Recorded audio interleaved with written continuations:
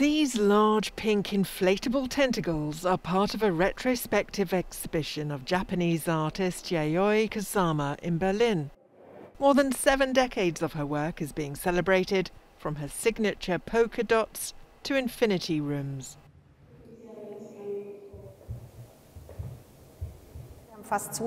We have almost 250 works in 19 rooms. It's really an exhibition that shows that she both wrote art history and that she is still today one of the most progressive artists.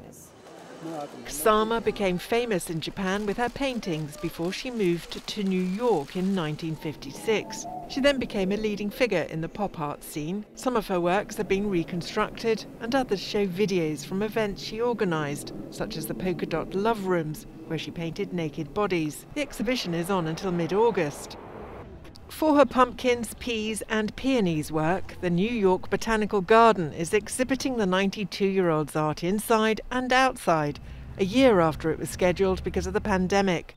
Called Kusama Cosmic Nature, it highlights her early years growing up near fields of sunflowers and pumpkins. There really hasn't been a show like this that has incorporated interior and exterior works and a really broad view of her career based on the lens of flowers and plants in the natural world. Kusama's work has been influenced by bouts of hallucinations and mental illness. Since 1977, she's been living in a psychiatric hospital in Tokyo voluntarily and continues to paint daily. This exhibition will be on show until the end of October.